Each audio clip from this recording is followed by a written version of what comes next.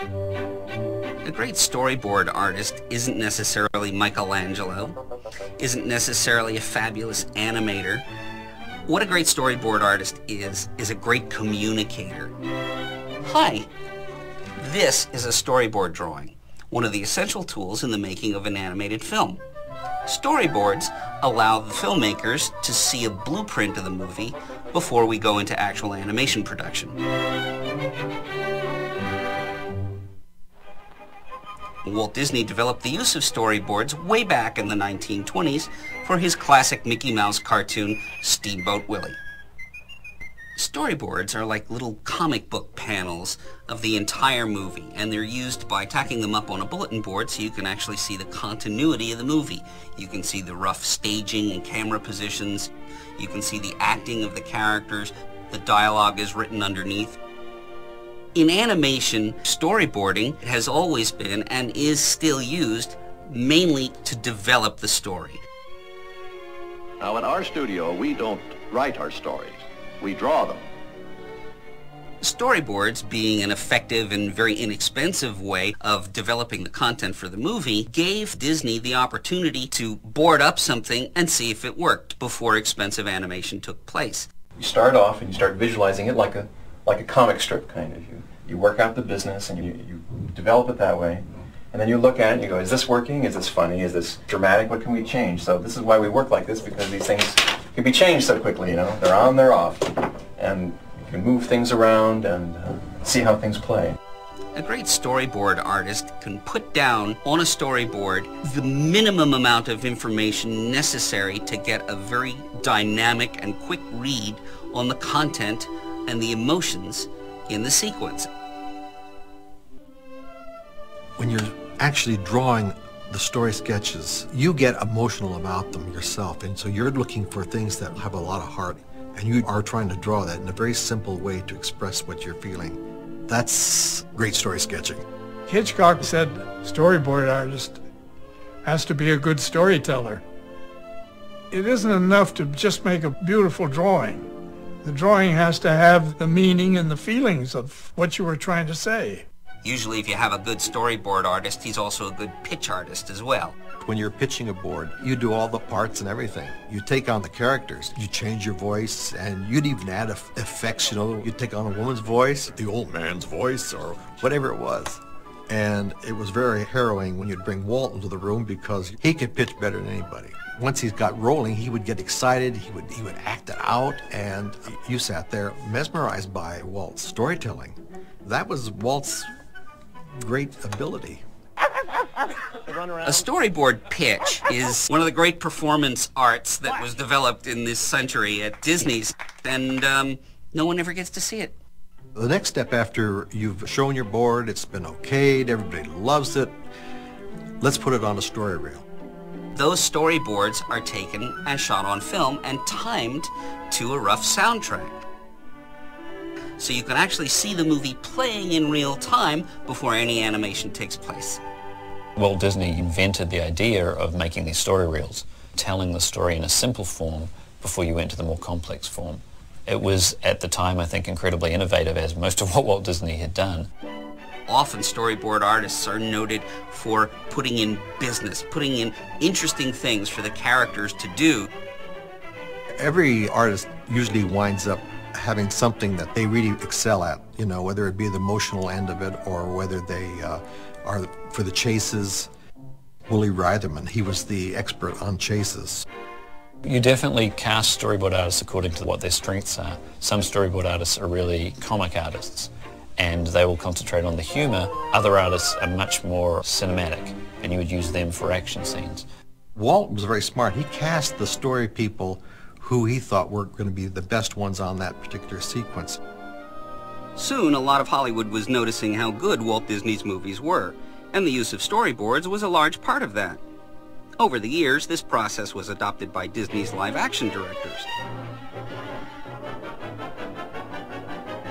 And now, storyboards are used on almost every live-action production around the world. There are so many people involved in the motion picture making process that everybody has to be aware of the central needs of the film. And that's where the storyboard can let everybody in on the secrets. If I can make things work on paper, then I can make them work on the set. And if I can create a visual style on paper, I can absolutely create it on God's green earth. I worked with Jeffrey Katzenberg on the Shrek movies, who had really read everything that Walt Disney had ever written about filmmaking. So I was very lucky to learn Walt Disney's technique of using the storyboards as a writing storytelling tool. In The Lion, the Witch and the Wardrobe, I storyboarded the whole film so I could actually watch the movie before I started shooting it. In order to convince people to give me the time to storyboard the whole movie ahead of time, I said, look, this is an expensive writing tool, but a really inexpensive production tool. The storyboard indicates what you will see on the screen and also indicate what you don't need to spend money on. The storyboard can cut out a lot of unnecessary work. My attachment to storyboards is I act and direct. And I like to kind of be able to take the pressure off myself by anticipating how I'm going to shoot something, and then I can sense new opportunities on the set that could not have been necessarily anticipated in a room where I was drawing with an artist. When a storyboard artist works with a director on a film, it's kind of like he's been given a portion of the pie. What the storyboard artist gets to do is add a lot of his own touches to the material. Storyboards are a great way to keep everyone on the page, and creatively, it's a great way to start creating and visualizing the movie itself. All right, let's turn this thing around. I had a lot of fun with Mick Reinman coming up with ways to visualize this story, and we would sit around in my barn and we would come up with different things. Hey, what about this ladybug? We'll have the power hitter, Ted Ray's getting ready to just hit this massive drive, and what if a ladybug drops down the ball and it becomes like a drama about the ladybug? And so we had a lot of fun laying all that out. My first day on the film Saboteur, it was my first real contact with Hitchcock. I was on one side of the desk, he was on the other, and he would make his little drawings, and then I would make some on the same sequence. I think Hitchcock was really testing me. What I try to do is start off with the scenes where I really maybe want to establish my film language. Maybe on the first scene, take them through step by step. Like I want a big horizon shot, and then I want, you know, a wagon coming from right to left. But then I'll let them do all the scenes after that by themselves, because I would rather have the benefit in this collaborative atmosphere to have him think of an idea that I never would have thought of. Well, I started with a script, and in the script I would make very rough drawings. Then I would go to Hitchcock, and we would discuss the various sequences and see if my thoughts were anything near like his. In live action, the use of storyboarding really kind of evolved into a tool for staging, so they know where they have to set the cameras, what the special effects might be. If there were difficult passages, take a film like The Birds, in which we had to get these little flying creatures into almost every shot, we needed a storyboard of practically the whole film. And also in a very complex film like Saboteur. Saboteur needed a lot of drawing so that everybody knew what our problems were. Quite often when we're about to shoot a scene, we'll actually start by pinning up all the storyboards. It's often a useful tool to communicate to your art directors, the set designers, sometimes the actors, kind of this is what the scene is doing, and really block out the scene using the storyboards as a point of reference.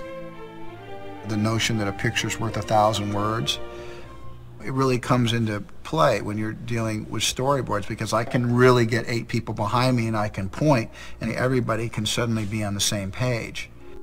With a lot of big sequences in live action, with battles and so on, you'll have 3 or 4 units shooting at once. So those storyboards become a tool to communicate to them. You give them to your second unit director, say, I need this shot, this shot, this shot. Open Range, for instance, there's the final shootout sequence, which was about 12 days on a schedule. And 9 out of those 12 days I had to go to cover sets because we were experiencing weather changes. We needed the light that we started the sequence in to be the light that we ended it in. So the storyboard saved me. When we actually were going to come back to that sequence, which was very elaborate, everybody knew what we were going to be coming back to. There was going to be no guesswork. And so I find them my greatest tool, actually, the storyboard. Live-action directors use storyboards for a variety of purposes in the filmmaking process. But in animation, storyboards have always been and are still used to develop the story and the characters. Walt Disney was a great story developer and a great story editor. If he saw a sequence on boards that he didn't think was working, it would come out of the movie and a new one would be developed. So you throw the whole thing out and you start from scratch and you'd get all excited again and start building it up. I think a great storyboard artist has that ability to get excited after it's been shot down and move on and build the excitement over again. The amount of time spent on developing a Disney film was often decades. There are early versions in the 1930s of storyboards for Alice in Wonderland, storyboards for Peter Pan, even though those movies didn't come out until the 1950s. For Lady and the Tramp, Joe Grant actually pitched the idea to Walt in 1937. An active storyboard development didn't take place until 43. The movie itself came out in 55. So you can see almost a 20-year period there of developing what actually got into Lady and the Tramp. If we boarded a version and it wasn't quite working, Walt would say, well, let's not follow this version, let's start another version. Every drawing you got thrown out. It didn't matter because out of the whole thing, what they were suggesting was going to be better. We would have the storyboard shot with a still camera and we'd make an 8x10 negative. So every storyboard was recorded and then the individual sketches would be taken off the storyboard and then they'd be filed away. Walt Disney, in the purest sense, was an artist, but he also had that idiosyncrasy of an artist who just throws his great work away because in some way it doesn't match up. But listen, every cartoon is still measured against Walt Disney. He knew the difference. And I would trust him. I would trust him. And we do trust him. We trust him with our children.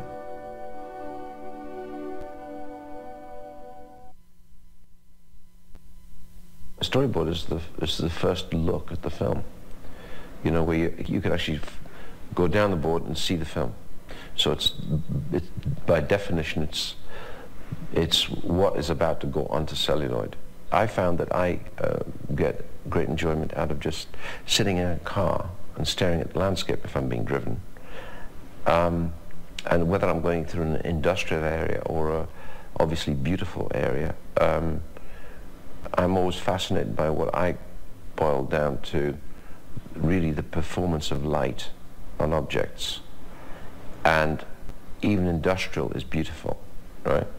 So I started to see that early on when I was a kid, because I've always painted and drawn more than usual. My most informative years were art school, post-grammar school. I didn't really enjoy school.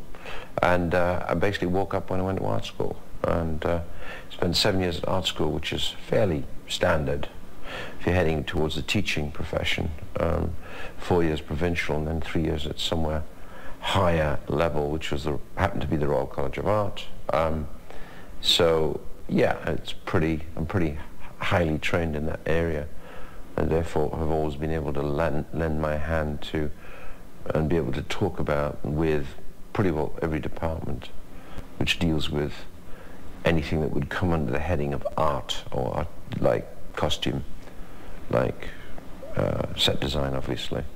And the storyboard starts off in my mind as I'm actually reading the script, and I can literally get flashes on the location of, which will very often actually give me a reason to choose that particular location, because I start to see the scene in the room or on the location or wherever it is.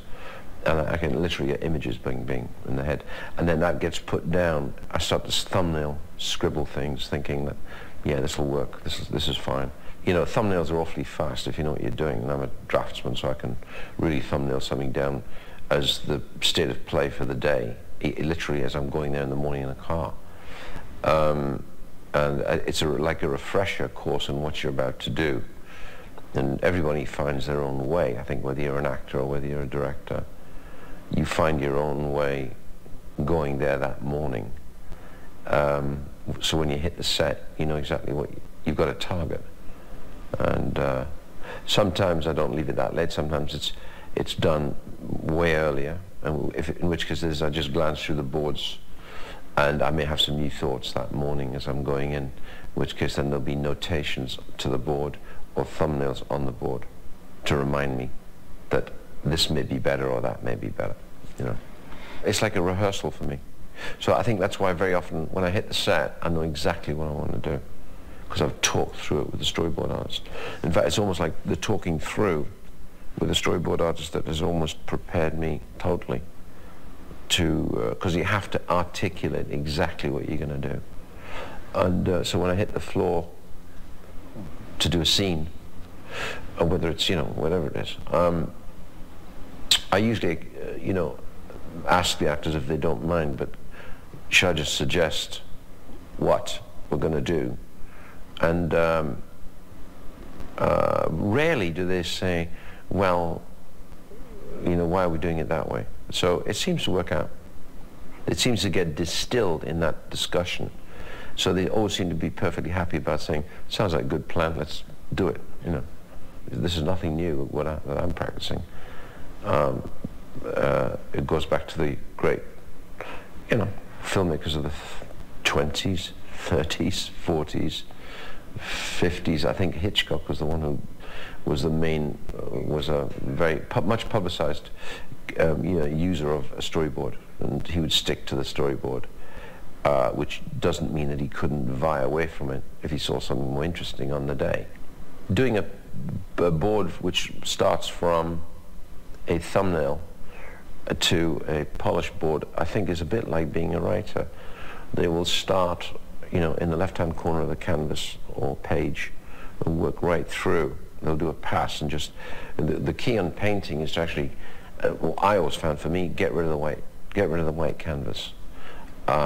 Get something right across the canvas. Otherwise, if you don't, you're always looking at that area of white, which is like a blank sheet.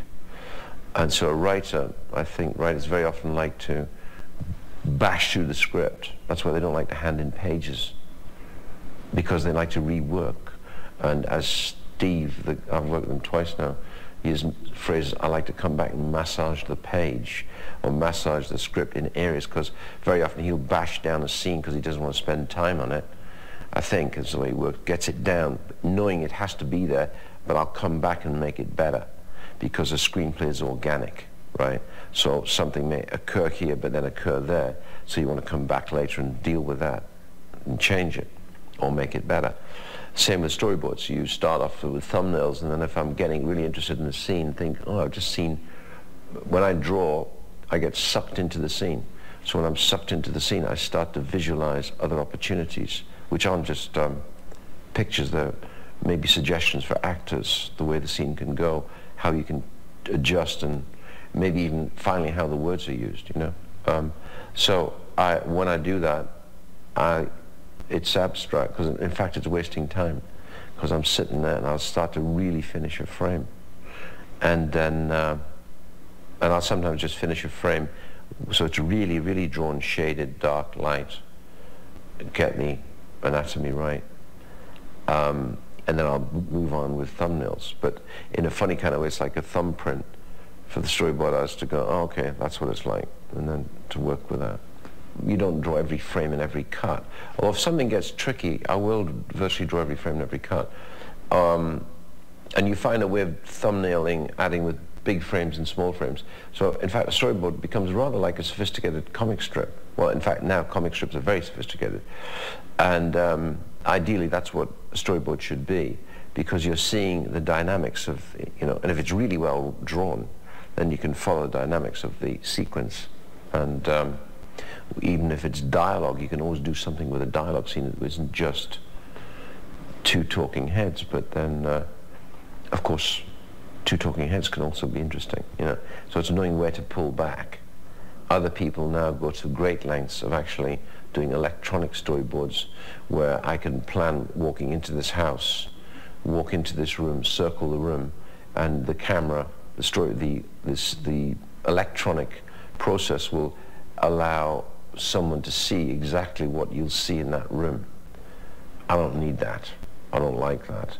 But people do and plan it that way. You can either get it in cage form on the computer, or you can go further and fill it in and color the walls and put in the furniture. You literally go the whole hog if you want. But I don't need to do that. Fortunately, it takes too long. I think amusingly I've always been accused of being over-designed and over-thought out with the visual aspects of the films I do. And I used to take that on board initially because I got rather depressed about the fact that Julius was classified as too beautiful. And Alien was a bit light on characterization and all on dynamics. And Blade Runner was criticized, I think, as to having a simplistic story, albeit a very depressing story, set against this ever-reigning, ever-growing darkness, right? And now, I think I'll just stay with the plan. You have sold a shit ton of movies. How do you pitch a movie? What do you mean by pitch? I mean, like, how do you sell a movie? In the room. In a room. How do you sell a movie in a room? Okay, You've done it a lot, so just think about what you did. I've done it 5 or 6 times. I've done selling pitches 5 or 6 or 7 times, but selling specs is harder. Selling a spec is, of course, when you've written a script on your own and you take it out, and that's the way to bank the big money. Getting an assignment is when they had an idea, like getting a James Bond movie would be an assignment, right. Getting an X-Men movie would be an assignment. You compete against other writers with pitches to get that assignment. Not a good way to make big money. I've still actually never done an assignment, but I've wanted them. You think I don't want to write Daredevil? You're insane. So like the Peter Pan. The Peter Pan thing would be a pitch. Okay. The thing I did earlier would be a pitch, except for the way I told it to you guys.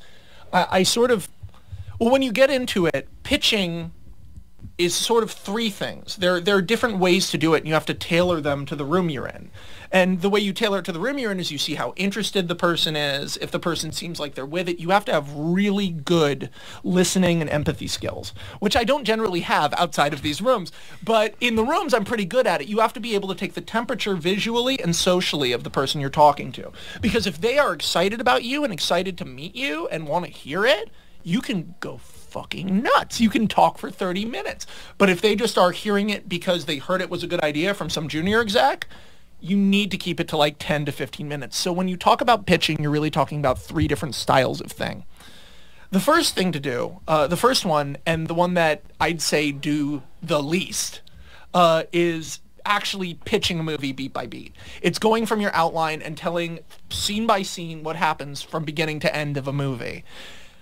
That is boring to listen to. Unless you're like a really good storyteller, if you're detailing every twist and every nook and cranny of the movie, you're setting yourself up to fail, because the moment you allow the person to become bored or disengage, and that's what I'm talking about with the social thing, is that you have to know when someone's slowly disengaging from you. You can't afford to be up your own ass. You have to really watch them.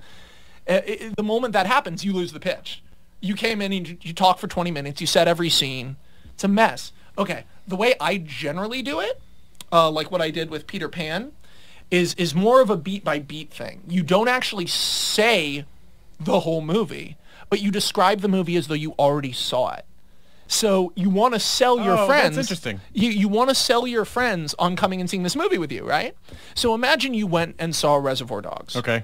You wouldn't tell them the end and the whole story of Reservoir Dogs, but you'd pitch the shit out of that first act, right? You'd explain everything. And as long as you don't get into dialogue, you don't get into what the characters say, you talk about the movie like you've seen it. Like, oh, there's this great scene where then this happens, and you keep the things in order. You're still pitching the plot, but you're doing it loose, and loose is good.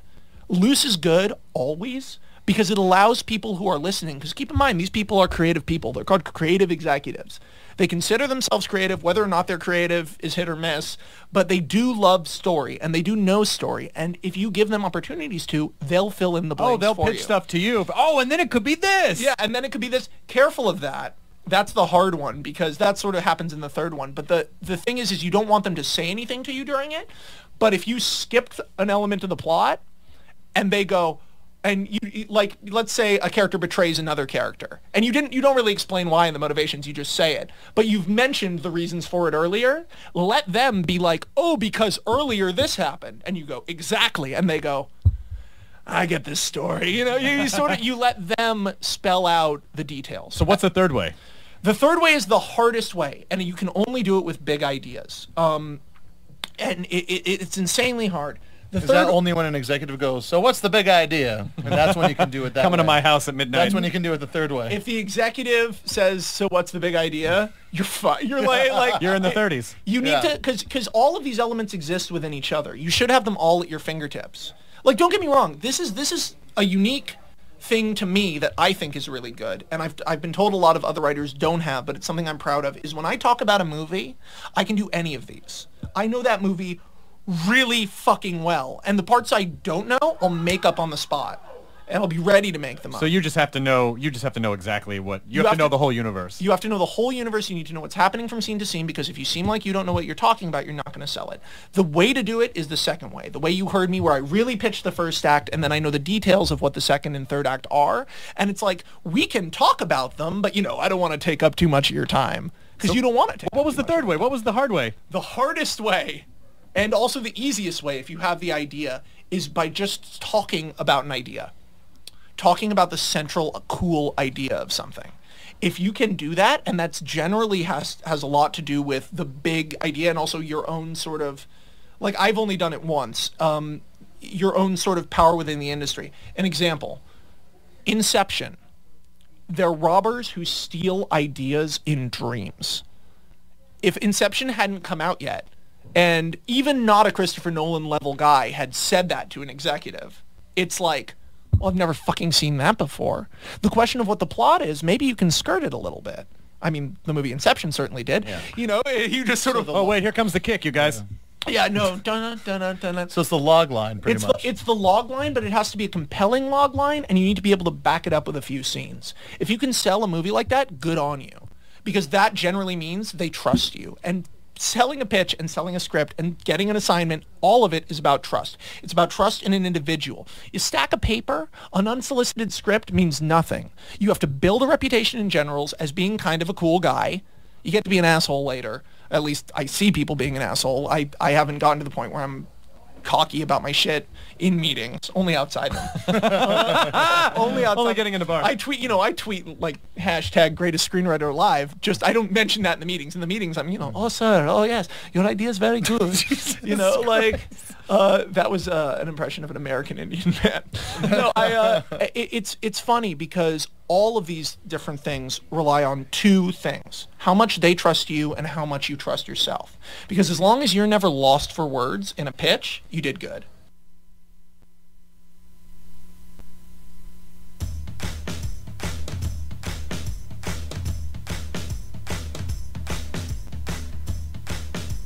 Okay. Marker. It's an art unto itself. Everybody pitches differently. To distill your idea down to just a minute. In 60 seconds or less. Now. Obviously, the first piece of advice is to be concise. Be very clear about what your story is. You can't just flail around, oh, and this happens, and this happens, and this guy does this. Interest and intrigue people. And talk about character. If it can be 2 sentences, and I can have an understanding of your plot and your tone. If you can't say it concisely, then I don't think you really know what film you're trying to make. Pitch the way you would to your friend. Speak from the heart. You've got to keep the energy going. And have a lot of personality, which hopefully you can buy somewhere fake. You have to connect with your audience. You're like, I'm smiling, you should be smiling. Most of all, I think passion. You have to believe in your ideas. To make them visualize something fantastic. It's all kind of crazy and difficult, but ultimately like fun and thrilling and delicious. Not everything has to fit into 60 seconds, but for the purpose of pitching, it does. And that's just how it goes. Good luck.